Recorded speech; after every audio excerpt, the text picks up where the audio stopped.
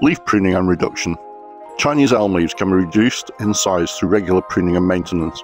Pruning should be done during the growing season to encourage new growth and to refine the shape of the bonsai. Regular pinching of new shoots will help in maintaining the desired size and shape. Wiring and shaping. Chinese elm bonsai is amenable to wiring as branches are fairly flexible and respond well to shaping. Wiring should be done carefully to avoid damage to the bark. When using wire, it's essential to monitor growth and adjust the wire as needed to prevent it from cutting into the branches. Lighting and temperature. Chinese elm bonsai prefers bright, indirect light. It can be grown both indoors and outdoors, but it thrives best outside. The tree can tolerate a wide range of temperatures, but it's best to protect it from extreme cold or heat.